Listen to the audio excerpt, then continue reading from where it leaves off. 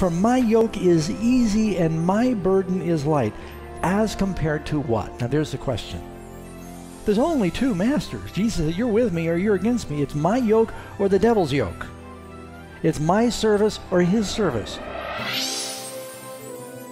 For over 40 years, Amazing Facts has been dedicated to sharing God's Word through media. This program features highlights from some of our best television broadcasts. We invite you to sit back and enjoy this edition of Amazing Facts Presents.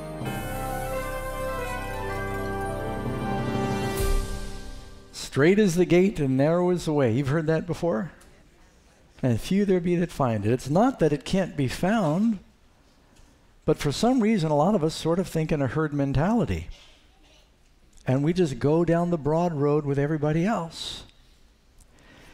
Is it easier to be saved or lost? Well, first I want to make it clear that good and bad comes to everybody in life. There are struggles for everybody. We're not talking about is life hard or easy, because life is difficult and there are problems. Now Jesus said, Matthew 5 verse 45, he makes the sun rise on the evil and the good. He sends the rain on the just and the unjust. Job, when trials came into his life, and he was a perfect and upright man, it says, shall we indeed accept good from the Lord, and shall we not accept adversity? You will have good and you will have adversity in your life. Everybody's going to have some trials. But people are wondering, is it easier to be saved or lost? And a lot of folks get discouraged. They think, I'd like to be a Christian, but it's so hard. There are trials, there are struggles that come. Acts 14:22, Paul said, we must through many tribulations enter the kingdom of God. You notice, and this today is not popular because the church at large, many evangelical churches teach that God loves us too much to allow us to suffer tribulation, that if you have faith, you're going to be healthy and you're going to be wealthy and you're going to be wise and you won't have any problems, and if you do, you just don't have enough faith. And because the Lord loves us, the great tribulation the Bible talks about, we won't experience that. We will all be caught up. If you don't have faith, you're left behind. We'll be caught up before the tribulation. Of course, that's not what the Bible teaches. God doesn't say he saves us from tribulation. Do you notice what Paul said? It is through. Now that's the difference, being saved from it and being saved through it. Was Noah saved from the flood or through the flood? Was Daniel saved from the lion's den or through it? How about Shadrach, Meshach, and Abednego? Did God, because he loved them, save them from the furnace? He went through the furnace with him. God said, when you pass through the fires, when you go through the waters, I will go with you. But he doesn't promise that he's going to save us from trouble. Paul said, it is through tribulation we enter the kingdom of God. Jesus said, he that endures to the end will be saved. Christ said, Mark 13:13, you'll be hated by all for my name's sake, but he that endures to the end shall be saved. There's endurance that is involved. And John 16:33, these things I've spoken to you that you might have peace. In the world you'll have tribulation, but be of good cheer, I have overcome the world. And so the Lord is making very clear that believers will have tribulation, but cheer up, unbelievers have tribulation too. Life is tough. How many of you have had trials in your life? Anyone trial-free? Now, when I look at the trials some people go through, I think, I don't have any problems. You know, after I come back from one of these trips to India or Africa, and you see the shanties and the people sleeping on the street and just living from hand to mouth, and then I think about, you know, how a flat tire ruins my day. And in perspective, I think, wow, it's really not that bad. And someone says, oh, I had trials this week. I had a flat tire. Did you have a spare? Yeah, but I had to change my tire. And so, you know, in our way of thinking, those are trials. Most of us don't have, some of us have more serious trials. If we've got a terminal disease, or someone we love has a terminal disease, or we're going through terrible health problems, or you may have tremendous financial reverses and struggles and stress, and someone you love is lost. There's all kinds of trials. But if you live long enough, you're going to have problems. So the question is not, do the saved have problems and the lost don't? Or do the lost have problems and the saved don't? Everybody's got problems. But is it easier to be saved than lost? Is it easier to win or to lose? Well, how many of you like losing? Jesus asks this question, Matthew 16:26. What profit is it if a man gains the whole world, and loses his own soul? Or what will a man give in exchange for his soul?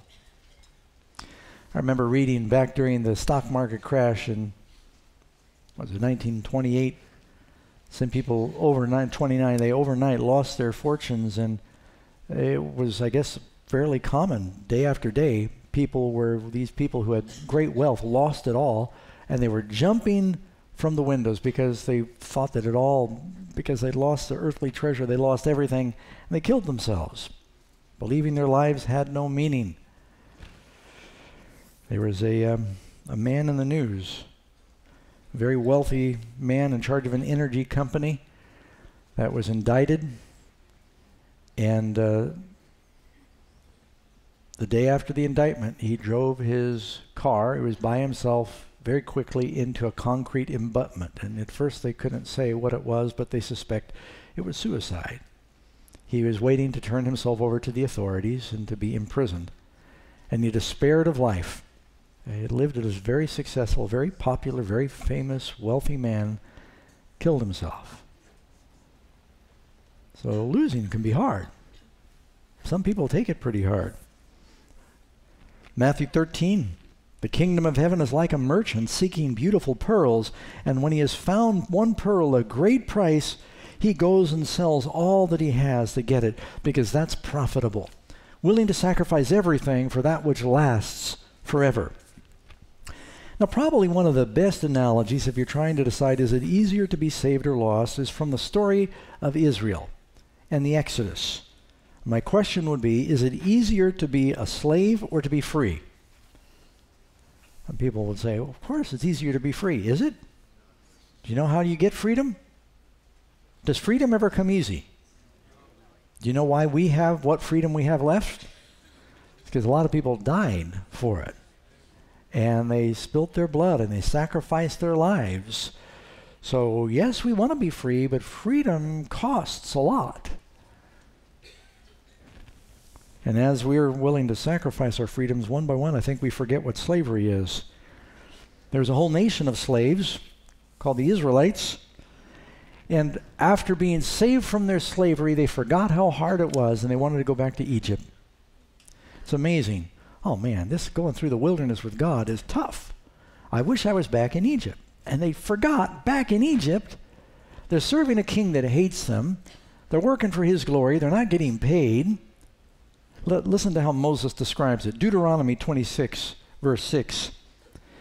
But the Egyptians mistreated us, afflicted us, and laid hard bondage on us. Then we cried to the Lord God of our fathers, and the Lord heard our voice and looked upon our affliction, our labor, our oppression. So the Lord brought us up out of Egypt with a mighty hand, with an outstretched arm, with great terror and signs and wonders and power of God. And he's brought us to this place and given us this land, a land flowing with milk and honey. So which is easier, being a slave of the Pharaoh or being a servant of God? Wouldn't you think, if you could look at the two options, wouldn't you think it'd be easier? Well, I'm going to the promised land. But why did they keep wanting to go back? They said, going through the wilderness is hard. They had hope. God fed them from heaven. They got hungry before they cried for bread. He gave them water out of a rock. They got thirsty before they got the water. They were attacked by their enemies. He gave them victory over their enemies, the Amalekites. So they did have struggles in the wilderness, but they won in every case. God took care of them. And they were on their way to a land that was theirs, to freedom. But in the transition, it was hard. Is it harder to be enslaved to the devil or to serve Jesus? I'd like to tell you that the Bible, I think, is pretty clear. It is much harder, at least from my perspective, to be a slave to the devil than to be a servant of God.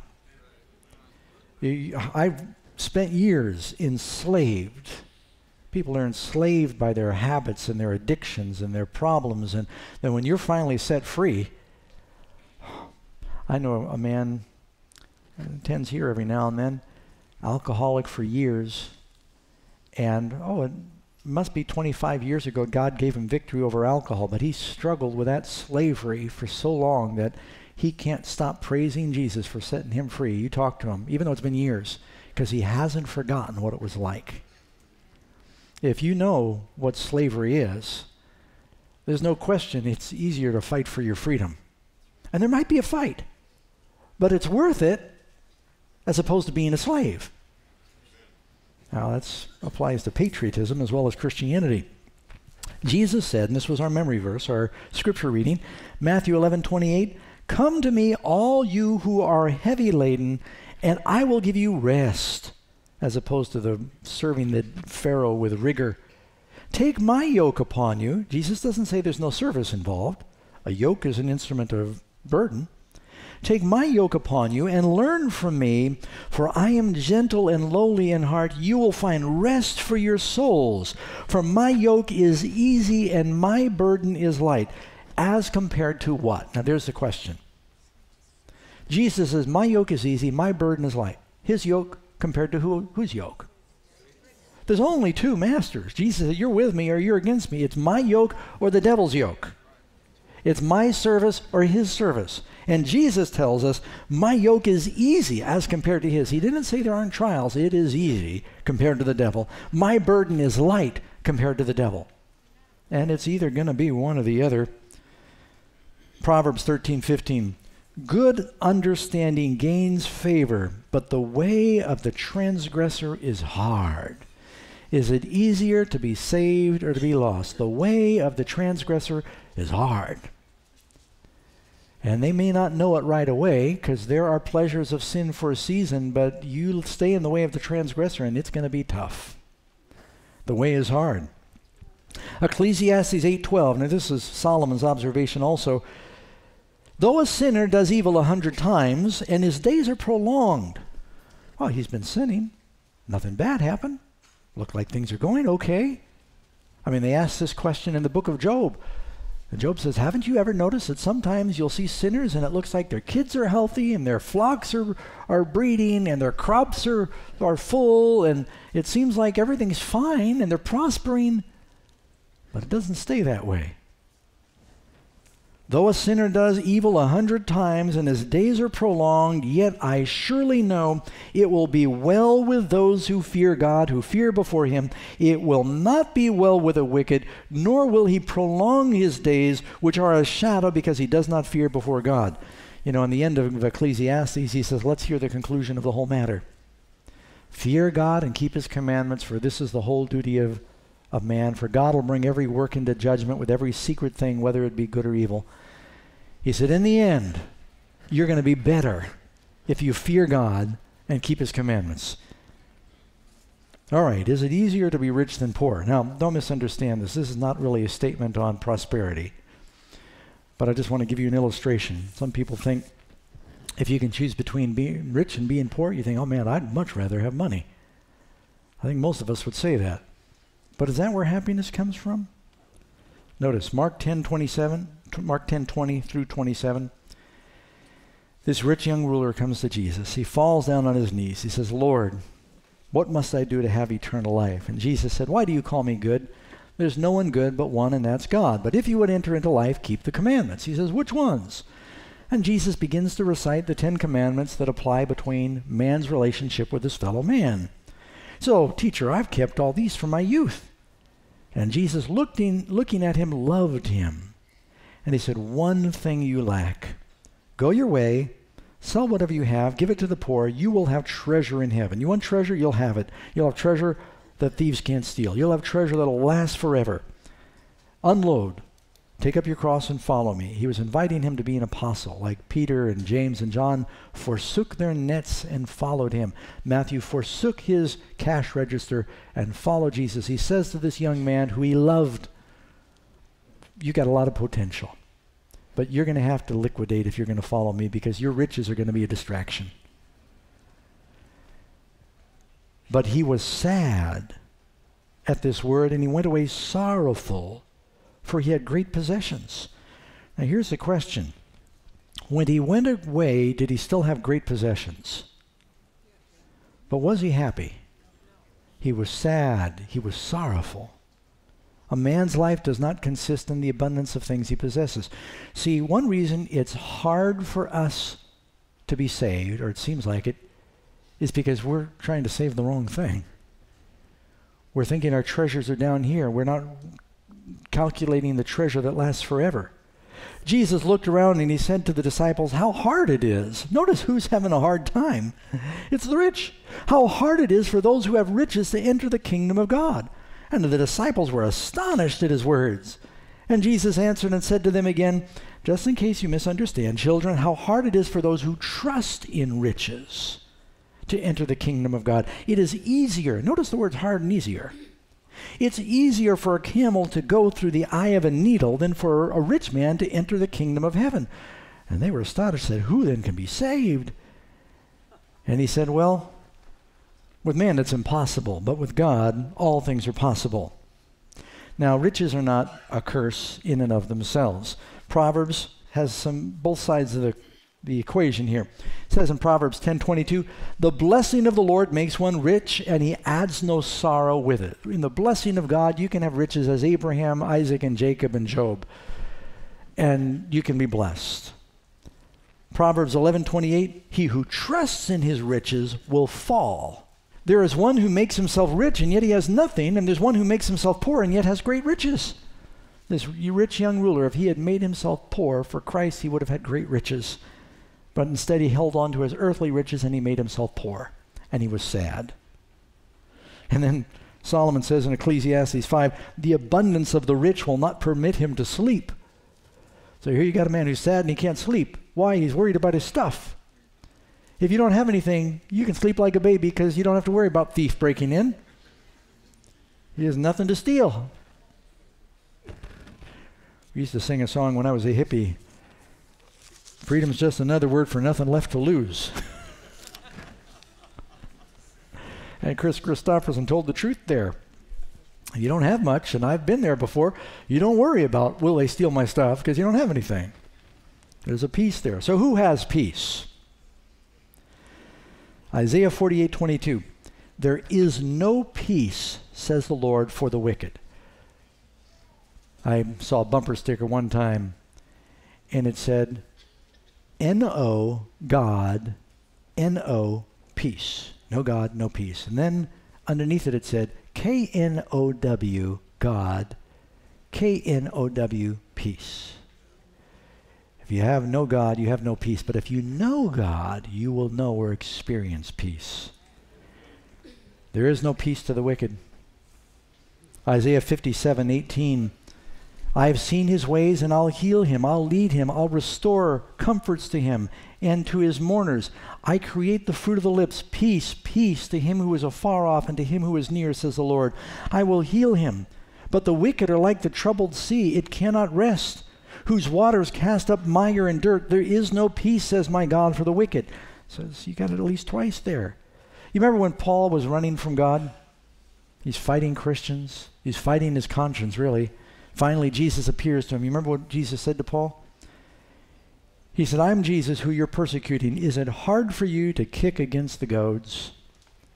You know, you probably don't see it very much. It's more common in other countries that when their poor people are kind of moving their ox and their cattle along, they'll have a sharp prod. It might have one or two prongs on the end of it. And now they use electric hot shots to move the cows. And they jump pretty good when you touch them. But they had these poking sticks. And sometimes the horse or the cow or whatever it was would kick against the prod and they would just cut themselves because it was sharp. And if they would just go the way that the owner was directing them, it would be easy. But they're kicking against the goads. I think it says King James, kicking against the pricks. And this is what Paul was doing, is he was fighting God. And Jesus said, how's it going, Paul? He was miserable. He said, isn't it hard? Jesus said, isn't it hard fighting your conscience and fighting the Lord and serving the devil? And finally, Paul surrendered. And when he fell in love with Jesus, well, the world was never the same. He said, woe unto me if I preach not Christ. There's no peace for the wicked. Now, there are battles in life, and sometimes we struggle. And look at the terminology that is used. Ephesians 6:12. For we do not wrestle against flesh and blood, but against principalities and powers, the rulers of darkness of this age, against spiritual hosts of wickedness in heavenly places. There are titanic battles with the devil that you're going to fight. The Bible says we need to put on armor. When do you put on armor? Because there's a war. 1 Corinthians 9:26, therefore I run thus, not with uncertainty. Thus I fight, not as one who beats the air, but I discipline my body to bring it into subjection, lest when I preach to others, I myself should be disqualified or be a castaway. Paul said there are struggles, there's effort involved, there's no question. Here's some of the words that are used. We war, wrestle, fight, run, strive, press on, labor. Those who say, they preach a Christianity where there's no effort involved, they're lying to people. But you know what? It's tough to be a real Christian. It's a lot tougher to be lost. And sometimes it is so hard to hold on.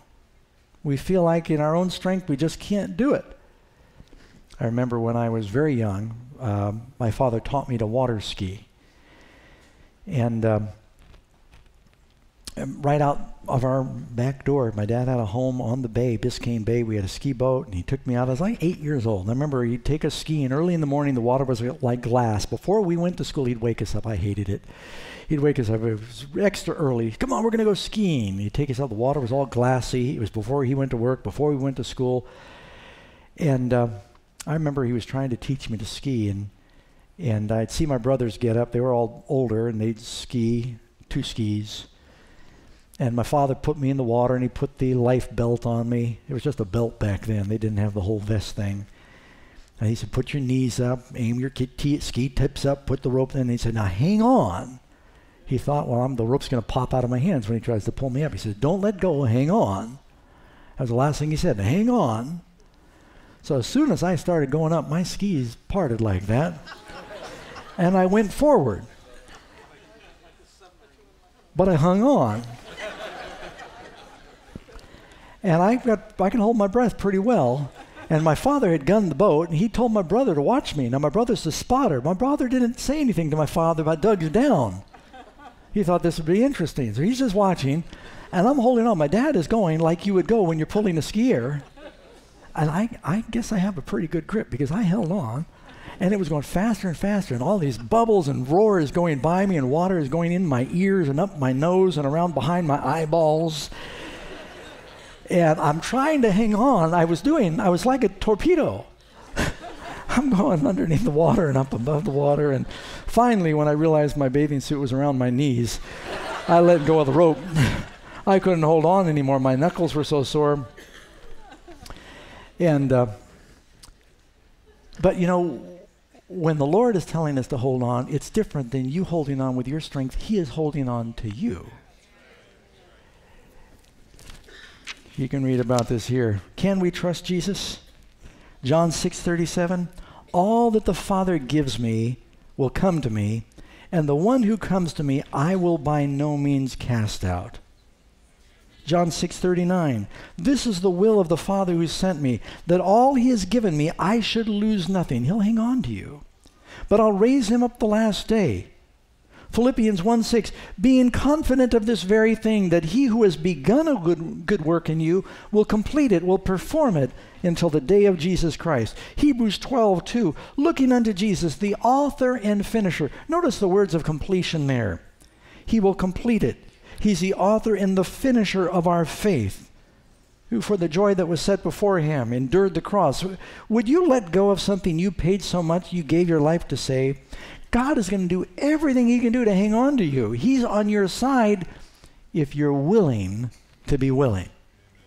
And if you just come to the Lord, and if you fall, you tell him. Say, Lord, I've given you my life. Do whatever you've got to do to change me. He will work in your life. He works out your salvation. 2 Timothy 1:12, for this is the reason I suffer these things. Nevertheless, I'm not ashamed, for I know whom I have believed, and I am persuaded that he is able to keep what I have committed to him until that day. Do you believe that if you commit your life to Jesus, he is able to save you? Would he give all that he gave for you to be saved if it wasn't possible for you to be saved? Of course it is, friends. Don't let the devil make you think the Christian life is a hard life. Serving him is the hard life. Serving Jesus, he says, my burden is easy, my yoke is easy, my burden is light. Do you believe that? Hello friends, this is Pastor Doug Batchelor, and I want to thank you for watching Amazing Facts Presents Australia. I remember meeting someone that told me, oh, I'm a Christian, I'm just not a practicing Christian.